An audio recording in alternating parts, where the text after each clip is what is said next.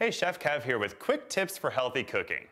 So every time I go to the farmer's market, someone asks me when I'm in the gourd section how to cook spaghetti squash. I get it. It looks like a bizarre yellow pumpkin and you're like, why is it called spaghetti squash? Spaghetti squash may be one of the simplest things to cook. And not only is it easy, it's really good for you too. If you are trying to do a low-carb diet or you're avoiding pasta and want some vitamins and fiber, this is the real deal. And yes, it does taste like spaghetti. Here is the easiest, and I mean easiest way to prepare it. First, take the tips off.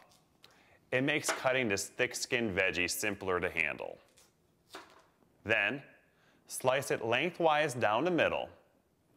Use your heaviest knife because the skin, like I said, is kind of tough.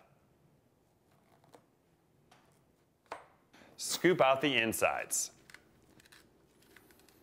It's just like Halloween. Next, place the spaghetti squash open side down on a piece of parchment paper on a lightly oiled cooking sheet and cook at about 350 degrees for about 20 minutes or until the skin is slightly brown and soft.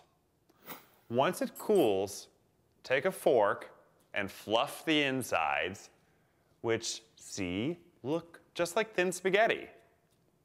Take a spoon and scoop the insides, and you are done. Spaghetti squash costs about the same as pasta. It lasts in the pantry for 3 weeks, and it has only about 30 calories per cup, with plenty of fiber to fill you up. So next time you see spaghetti squash, grab one and don't be intimidated. It's that easy. I'm Chef Kev, making healthy cooking simple and sweet.